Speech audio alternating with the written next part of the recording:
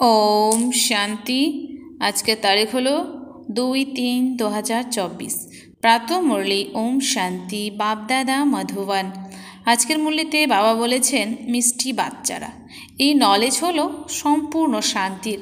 এতে কোনো কিছু বলতে হবে না, কেবল শান্তির সাগর বাবাকে স্মরণ করতে থাকো। তো বাবা বলেছেন এই নলেজ হলো সম্পূর্ণ শান্তির, এতে কোনো কিছু বলতে হবে না, কেবল শান্তির সাগর বাবাকে স্মরণ করতে থাকো। প্রশ্ন, উন্নতির আসল বুনিয়াদ কি? কখন বাবার দেওয়া শিক্ষাগুলো ধারণ করতে পারবে? উত্তর, উন্নতির আসল বুনিয়াদ হলো প্রেম।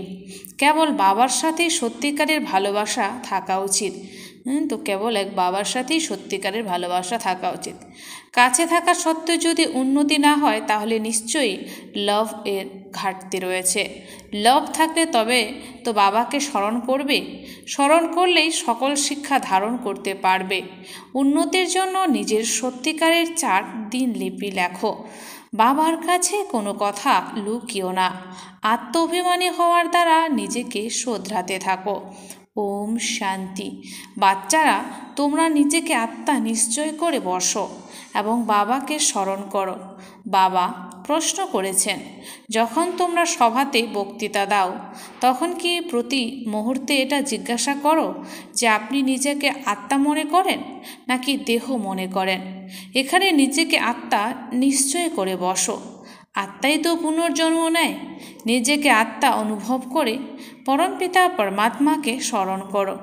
বাবাকে স্মরণ করলেই তোমাদের বিকর্ম বিনষ্ট হবে। একেই যোগ অগ্নি বলা হয়। নিরাকার বাবা তার নিরাকারী বাচ্চাদেরকে বলেছেন, আমাকে স্মরণ করলেই তোমাদের পাপ নাশ হবে এবং তোমরা পবিত্র হয়ে যাবে। তখন তোমরা মুক্তি এবং জীবন মুক্তি লাভ করবে। সবাইকেই মুক্তির পরে অবশ্যই জীবন মুক্তিতে আসতে হবে। তাই প্রতি মুহূর্তে বলতে হবে যে নিজেকে আত্মা নিশ্চয় করে বসো।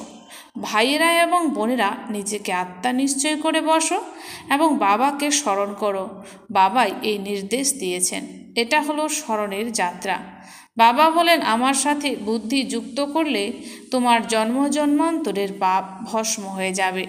তোমরা যদি প্রতি মুহূর্তে এইসব কথা বোঝাও, স্মরণ করাও, তাহলে তারা বুঝতে পারবে যে আত্মা হলো অবিনাশী এবং এই দেহ হলো বিনাশী। অবিনাশী আত্মাই বিনাশী দেহ ধারণ করে তার ভূমিকা পালন করে এবং তারপর সেই শরীর ত্যাগ করে অন্য শরীর ধারণ করে। শান্তি হলো আত্মার স্বধর্ম, কিন্তু সে তার নিজের স্বধর্মটাই জানে না। বাবা এখন বলেছেন, আমাকে স্মরণ করলেই বিকর্ম বিনাশ হবে। এটাই হলো আসল কথা। বাচ্চারা, আগে তোমাদেরকে এই ব্যাপারেই পরিশ্রম করতে হবে। অসীম জগতের পিতা আত্মাদেরকে বলেছেন, এক্ষেত্রে কোনো শাস্ত্র পাঠ করার প্রয়োজন নেই। তোমরা যখন গীতা থেকে কোনো উদাহরণ দাও তখন মানুষ বলে যে আপনারা গীতার কথা বলেন কিন্তু বেদের কথা বলেন না কেন? বাবা বলেছেন, তখন তাদেরকে জিজ্ঞাসা করো যে বেদ কোন ধর্মের শাস্ত্র? অনেকে বলে আর্য ধর্মের। আর্য কাদেরকে বলা হয়? আসলে হিন্দু বলে কোনো ধর্মই নেই। দেবী দেবতা ধর্মকে আদি সনাতন ধর্ম বলা হয়। তাহলে আর্য ধর্ম কোনটা? আর্য নিশ্চয়ই আর্য সমাজের ধর্ম হবে, কিন্তু আর্য বলে তো কোনো ধর্মই নেই। আর্য ধর্মকে স্থাপন করেছিল। বাস্তবে তো গীতার কথা তোমাদের বলা উচিত। মুখ্য বিষয় হলো নিজেকে আত্মা নিশ্চয় করে বাবাকে স্মরণ করলে শতপ্রধান হয়ে যাবে। এখন সকলেই তমপ্রধান। আগে বাবার পরিচয় দিতে হবে, বাবার গুণগান করতে হবে। কিন্তু এইসব তুমি তখনই করতে পারবে যখন তুমি নিজে বাবাকে স্মরণ করবে। এই ব্যাপারেই বাচ্চাদের দুর্বলতা রয়েছে। বাবা সবসময় স্মরণের চার্ট রাখতে বলেন। নিজের অন্তরকে প্রশ্ন করো, আমি কতক্ষণ স্মরণ করি? বাচ্চারা, তোমাদের মধ্যে আন্তরিক খুশি থাকা উচিত। যদি তোমাদের অন্তরে খুশি থাকে তাহলে অন্যকে বোঝালে সেটার প্রভাব পড়বে। আগে এই মুখ্য কথাটাই বলতে হবে যে ভাই এবং বোনেরা নিজেকে আত্মা নিশ্চয় করুন। অন্য কোনো সৎসঙ্গে এরকম বলবে না। বাস্তবে তো এইগুলো কোনো সৎসঙ্গ নয়। সত্যের সঙ্গ তো একটাই হয়, নাকি বাকি সব হলো কুসঙ্গ? এইসব একেবারে নতুন কথা। বেদের দ্বারা তো কোনো নতুন ধর্ম স্থাপন হয়নি, তাহলে আমরা বেদের কথা কেন মানব? এইসব জ্ঞান কারোর মধ্যেই নেই। মানুষ নিজেই নেতি নেতি বলে থাকে, অর্থাৎ আমি জানি না। নেতি নেতি বলে থাকে বলে আমি জানি না, তাহলে তো সে নাস্তিক, তাই না? বাবা এখন বলেছেন আস্তিক হও, নিজেকে আত্মা নিশ্চয় করো। এইসব কথার কিছু কিছু গীতাতে রয়েছে, বেদে নেই। অনেক রকমের বেদ এবং উপনিষদ রয়েছে, কিন্তু সেগুলো কোন ধর্মের শাস্ত্র? দুনিয়ার মানুষ তো নিজের মতামত শোনায়, তোমাদেরকে কারোর কথা শুনতে হবে না। বাবা কত সহজভাবে বোঝাচ্ছেন, নিজেকে আত্মা নিশ্চয় করে বাবাকে স্মরণ করো, স্মরণ করলেই পবিত্র হয়ে যাবে। তাই বিশ্বের ইতিহাস ভূগোলকে জানতে হবে। তোমাদের এই ত্রিমূর্তি এবং গোলকের সৃষ্টিচক্র ছবি হলো মুখ্য। এই দুটোর মধ্যেই পুরোপুরি জ্ঞান রয়েছে। আগে কেবল দেবী দেবতা ধর্ম ছিল। বাবা বলেছেন ত্রিমূর্তি এবং গোলকের বড় বড় ছবি বানিয়ে দিল্লির গুরুত্বপূর্ণ স্থানে, যেখানে অনেক মানুষের যাতায়াত রয়েছে, সেখানে লাগিয়ে দাও। সেগুলো যেন টিনের সিট পাতের উপরে থাকে। সিঁড়ির চিত্রে অন্য ধর্মের উল্লেখ নেই। এই দুটো ছবি হলো মুখ্য। এই ছবিগুলোর ওপরেই বোঝাতে হবে। আগে বাবার পরিচয় দিতে হবে। বাবার কাছ থেকেই উত্তরাধিকার পাওয়া যায়। এই কথাটা ঠিকঠাকভাবে না বোঝালে তোমাদের কোনো কথাই কেউ বুঝতে পারবে না। যদি বাবাকেই বুঝতে পারেনি, তাহলে তাকে অন্য ছবিতে নিয়ে গেলে বোঝাতে গেলে কোনো লাভ হবে না। বাবাকে না বুঝলে তো কিছুই বুঝতে পারবে না। বাবার পরিচয় ছাড়া আর কোনো বিষয়ে বলবে না। বাবার কাছ থেকেই অসীম জগতের উত্তরাধিকার পাওয়া যায়। বাবা খেয়াল করে দেখছিলেন যে বাচ্চারা এত সহজ বিষয়টা কেন বুঝতে পারে না। শিব বাবা হলেন তোমাদের অর্থাৎ আত্মাদের পিতা। তার কাছ থেকেই উত্তরাধিকার পাওয়া যায়। তোমরা সবাই পরস্পরের ভাই বোন, ভাই ভাই। এটা ভুলে গেলেই তমপ্রধান হয়ে যাও। বাবাকে স্মরণ করলে পুনরায় শতপ্রধান হয়ে যাবে। মুখ্য বিষয় হলো রচয়িতা এবং রচনাকে জানা। কেউ এটা জানে না, ঋষি মুনিরাও জানে না। তাই আগে বাবার পরিচয় দিয়ে সবাইকে আস্তিক বানাতে হবে। বাবা বলেন আমাকে জানলে তুমি সব কিছু জেনে যাবে, আমাকে না জানলে তুমি কিছুই বুঝতে পারবে না। বেকার তোমরা নিজের সময় নষ্ট করো। ড্রামা অনুসারে যেসব ছবি তৈরি হয়েছে সেগুলো সব যথার্থ হয়েছে, কিন্তু তোমরা এত পরিশ্রম করা পরেও কারোর বুদ্ধিতে এসব ধারণ হয় না। বাচ্চারা বলে বাবা আমাদের বোঝানোর ক্ষেত্রে কি কোনো ভুল হয়? বাবা সঙ্গে সঙ্গে বলে দেন হ্যাঁ ভুল হয়। যদি অল্পকেই বাবাকেই বুঝতে না পারে, তাহলে তাকে বাড়ি পাঠিয়ে দাও। বাবাকে যদি সে বুঝতেই না পারে, তাহলে বাড়ি পাঠিয়ে দাও। বলো যতক্ষণ বাবাকে না চিনছো ততক্ষণ তোমার বুদ্ধিতে কিছুই ধারণ হবে না। তোমরাও যখন দেহি অভিমানী অবস্থায় থাকো না, তখন আসরিক দৃষ্টি থাকে। নিজেকে আত্মা নিশ্চয় করলে সিভিল হওয়া সম্ভব। দেহি অভিমানী হলে এই চোখ তোমাদেরকে আর ধোঁকা দেবে না। দেহি অভিমানী না হলেই মায়া ধোঁকা দিতে থাকবে। তাই আগে আত্মাভিমানী হতে হবে। বাবা বলেছেন নিজের চার দেখালেই বোঝা যাবে। যদি এখনও অসত্য পাপ ক্রোধ ইত্যাদি থাকে, তাহলে তো নিজেরই সর্বনাশ করেছ। বাবা তোর চার দেখেই বুঝে যান যে এই বাচ্চা সত্যি কথা লিখেছে নাকি অর্থই বুঝতে পারেনি। বাবা সকল বাচ্চাকে চার্ট লিখতে বলেন। যে বাচ্চার যোগযুক্ত থাকে না, সে এত সেবাও করতে পারবে না, তার বাণী ধারালো হয় না। বাবা হয়তো বলেন যে কোটির মধ্যে কেউ বুঝবে, কিন্তু তুমি যদি নিজেই যোগযুক্ত না থাকো, তাহলে অন্যকে কিভাবে বলবে? সন্ন্যাসীরা বলে সুখ হলো কাক বিষ্টর সমান। ওরা তো মুখের নামই নেন। তোমরা জানো যে ভক্তি হলো অনেক লম্বা চওড়া, তাতে কত আওয়াজ করা হয়। কিন্তু তোমাদের এই জ্ঞান অতীব শান্তির। সবাইকে বলো বাবাই হলেন শান্তির সাগর। নিজেকে আত্মা নিশ্চয় করে বাবাকে স্মরণ করতে হবে। বাবা বলেন মন মনা ভব। এই শব্দটাও জপ করতে হবে না। হিন্দুস্তানের ভাষা হলো হিন্দি, তাহলে সংস্কৃত ভাষা কেন বলা হয়? এখন বাকি সকল ভাষাকে ত্যাগ করো। আগে তোমরা ভাষণ করে বলো যে নিজেকে আত্মা নিশ্চয় করো। অনেকে আছে যারা নিজেকে আত্মা বলে বোঝে না, স্মরণ করতে পারে না, নিজের অকল্যাণ নিজেই বুঝতে পারে না। কেবল বাবাকে স্মরণ করলেই কল্যাণ সম্ভব। অন্য কোনো সৎসঙ্গে এরকম বলে না। নিজেকে আত্মা নিশ্চয় করে বাবাকে স্মরণ করো। সন্তান কি কখনো বাবাকে এক জায়গায় বসে স্মরণ করে? উঠতে বসতে সর্বদাই বাবার স্মরণ থাকে। আত্মাভিমানী হওয়ার প্র্যাকটিস করতে হবে। তোমরা অনেক বেশি কথা বলো। এত কথা বলা উচিত নয়। আসল কথা হলো স্মরণের যাত্রা। যৌবগ্নির দ্বারাই তোমরা পবিত্র হবে। এখন তো সবাই দুঃখী। পবিত্র হলেই সুখ পাওয়া যায়। তুমি যদি আত্মাভিমানী হয়ে কাউকে বোঝাও তাহলে সে তীরবিদ্ধ হবে।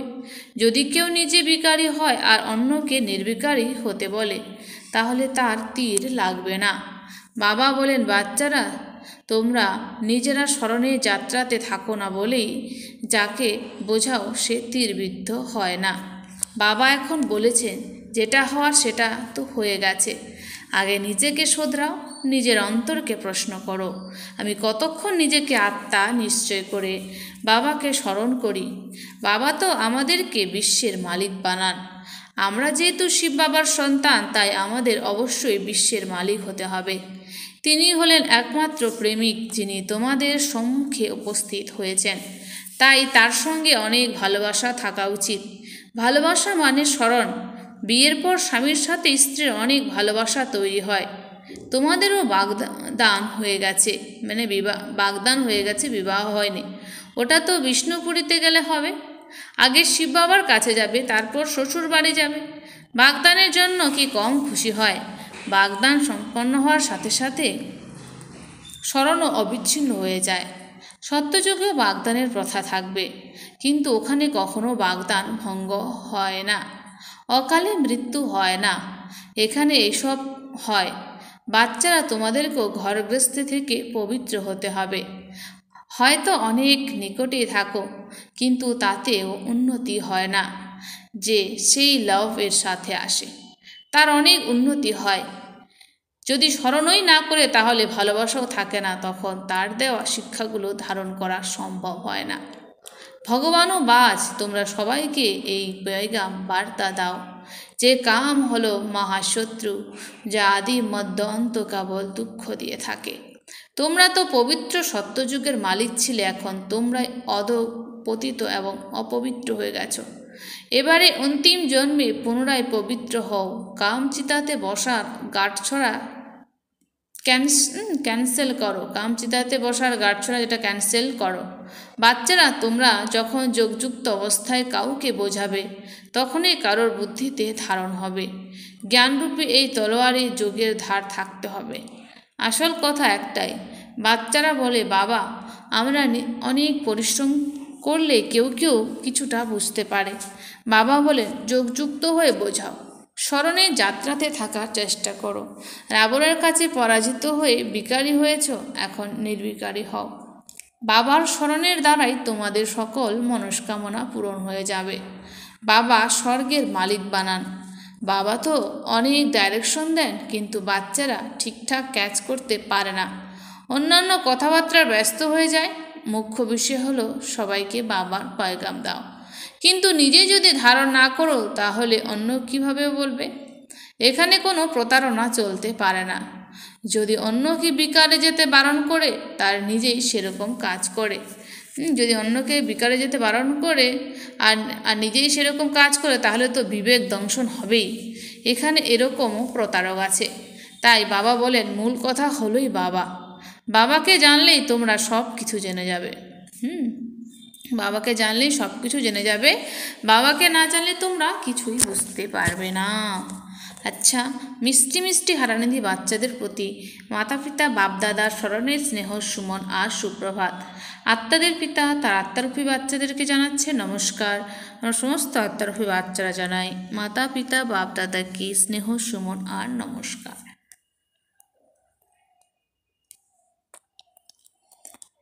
ধারণার জন্যে মুখ্য সার 1 নাম্বার, ভেতরে ভেতরে আন্তরিকভাবে বাবার স্মরণের খুশিতে থেকে অন্যকে বাবার পরিচয় দিতে হবে। তো ভেতরে ভেতরে মানে আন্তরিকভাবে বাবার স্মরণের খুশিতে থেকে অন্যকেও বাবার পরিচয় দিতে হবে।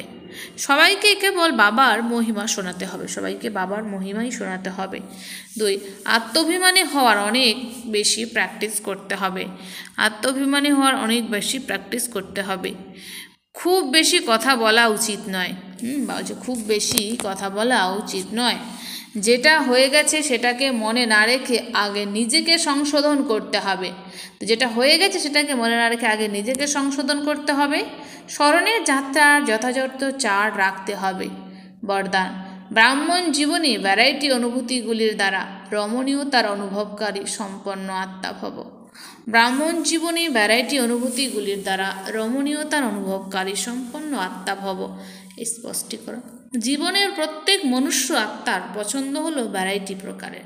তো জীবনের প্রত্যেক মনুষ্য আত্মার পছন্দ হলো ভ্যারাইটি প্রকারের। তো সারাদিনে ভিন্ন ভিন্ন সম্বন্ধ, তাই সারাদিনে ভিন্ন ভিন্ন সম্বন্ধ, ভিন্ন ভিন্ন স্বরূপের অনুভব করো।